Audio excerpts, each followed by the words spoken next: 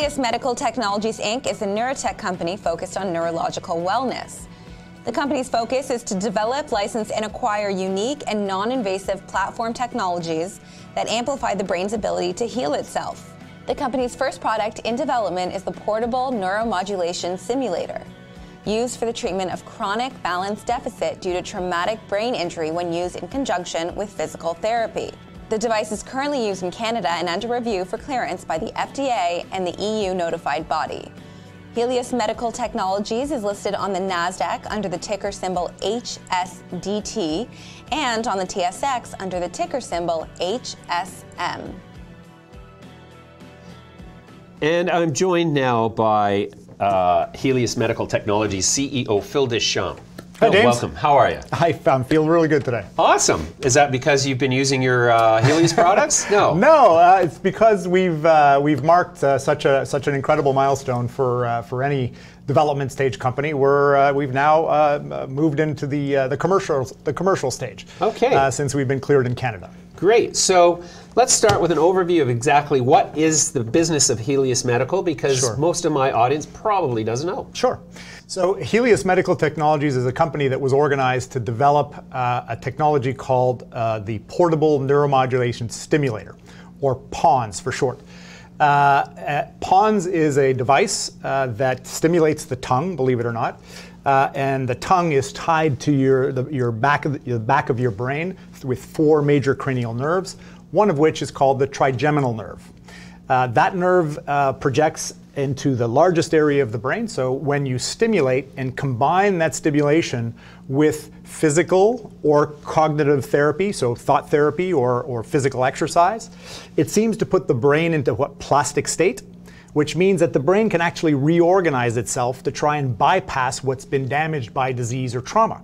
So if you've had a traumatic brain injury that's affected a particular part of your brain, you do the exercises with the stimulation, and that then allows the brain to reorganize itself to achieve what's been damaged by disease or trauma, and the symptoms get better. So it stimulates reorganization of the brain pathways. Correct. Physiologically? Correct. No kidding. Absolutely. Well, look, let me be transparent. That is the best hypothesis, right? Okay. We've done some MRI work. We know that it increases the blood flow to the areas of the brain that are being exercised, and we know that the trigeminal nerve does result in these kinds of things. So, you conjecture in figuring out exactly what works. What clinical trials do is they actually have you verify whether not to verify how it actually works, but to verify that it actually creates the outcome that you're looking for. Interesting. So I see that Montel Williams in the accompanying videos is using this device. Did he have a brain injury that needed dealing with? No, Montel, in fact, he's very instrumental in how the company was formed. Back in 2010, believe it or not, he was flying between Los Angeles and New York, and read in American Way magazine, that bastion of scientific reporting, had the picture of the 3 scientists who developed this technology, and they were claiming to help people with neurological symptoms of MS and Parkinson's and traumatic brain injury. And he picked up on the magazine and said, wow, this is who are these people? I've never met them. And he sort of always prided himself on being on the cutting edge of what was happening in the treatment space. So he landed and called his assistant. 3 days later, he was there 60 Minutes style with a microphone in front of him. He said, what are you doing raising the hopes of people in doing this? Being good Midwestern people, they said, well, Mr. Williams, we actually have a protocol that's going on here in our hospital, and if you accept to do the protocol, we can see if this might help you. And having MS, he went in, and lucky for all of us, he was a high responder. So within 2 weeks, he started to see some of his symptoms go away. So then he immediately went into the mode where Montel is famous for being a radio and talk show guy, but I think if he was sitting here, he would say that he's much more proud of his service to his country through 22 years of being in the Army. He would kill me. He was a Marine. Right. I'm touchy about that. Yeah, very touchy about that stuff. Yeah. So I met Army, big A, Army, Armed Forces. So his idea was, wow, if this can help me, I wonder if it might help soldiers coming coming back from Iraq and Afghanistan with traumatic brain injuries. And he, being Montel, went to the Secretary of the Army and Secretary McHugh at the time. And to his credit, Secretary McHugh, within 2 weeks, had us at the Pentagon. We reviewed the data that we had at that time, and the Army said, we have nothing to help these kids. We're going to spend some money and do the clinical trials. So there was really born our first dollars into the company, and it allowed us to do our design development and to start the clinical trials that have yielded where we are today, actually treating patients here in Canada. Well, that's fascinating. Have you, perchance, perused the work of Dr. Raphael Mechoulam, who has found that certain elements, components of the cannabis plant have an effect of inculcating recovery of function due as a result of traumatic brain injury as a treatment? So I'm just thinking this mixed with that might even be more effective, something for you guys to explore, but I'm going to put that in front of you. How many people in the world have a traumatic brain injury for whom this might be an appropriate approach? So the world number is defies, it's about 50 to 60 million people have a traumatic brain injury every year. And what I mean by traumatic brain injury is any blow to the head, bar fights, falls, car accidents, anything, sports concussive injuries, concussions, anything like that. I think when we get to a more manageable size, I can describe the US and Canada, and since we're here in Toronto, I'll describe Canada first. If you go to the Canadian Brain Injury Association, they will tell you that about 1.5 million Canadians have chronic symptoms of a traumatic brain injury that they live with every day. Okay. We actually got our clearance for Health Canada for balance deficit tied to mild to moderate traumatic brain injury. So that's a subset of those patients. So about 350,000 Canadians, and those of you watching out there, you know yourselves, have chronic balance deficit tied to this MMTBI. And so the number is huge. Wow. And really what the way that it impacts people's lives is when you lose your sense of balance, you lose your sense of being able to walk properly and go into busy places. So you have a sort of a social isolation component to this. And then the association also describes that most people, 92% of people in fact who are affected by this, have some kind of reduced ability to work. In that they can't do their job. And it's not only because you have a balance disorder, sometimes it's just because you're cognitively affected by you can't stare at a screen for as long as you would. So we're specific on the balance and gait, but it's a complex story that not a lot of people have spoken about because there's never really been a treatment.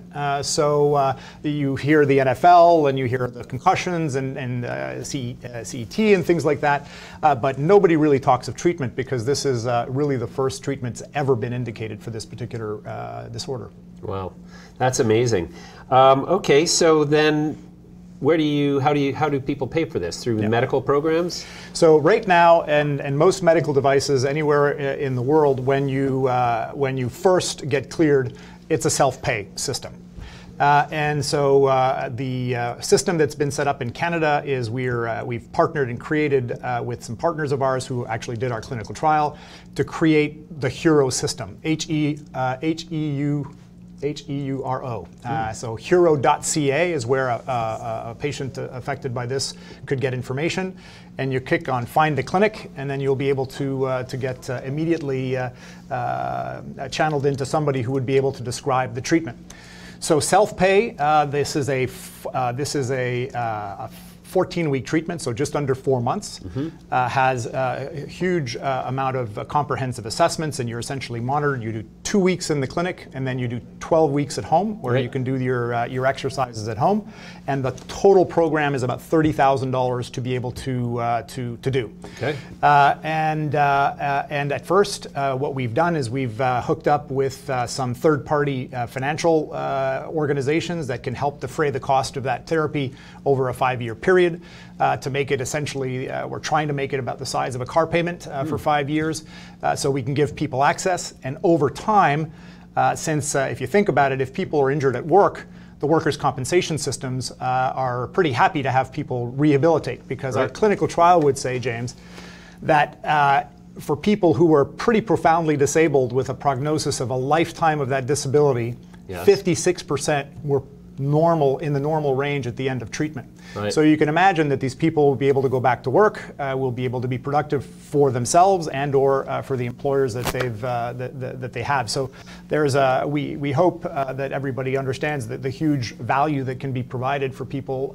to take the treatment and get better. Yeah, that sounds incredible.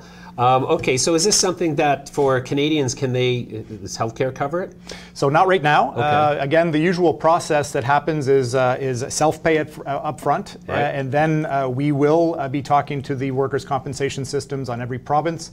We will be talking to Health Canada in the different the provinces in Canada, Right. For coverage of the treatment over time.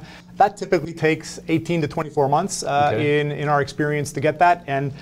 And what we're trying to do is every single patient that's being treated in Canada, we're gathering their data. So this will be a huge asset, completely depersonalized, and it's gathered to the cloud. So we're going to be one of the first organizations to be able to help the provincial medical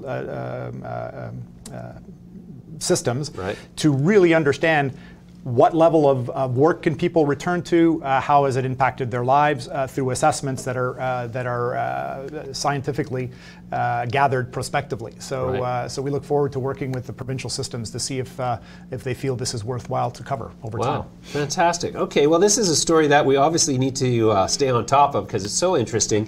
And we're going to leave it there for now, though, Phil. We'll have you back just as soon as we can. Thanks very much for coming and joining us today. It's my pleasure, James. All the best to you.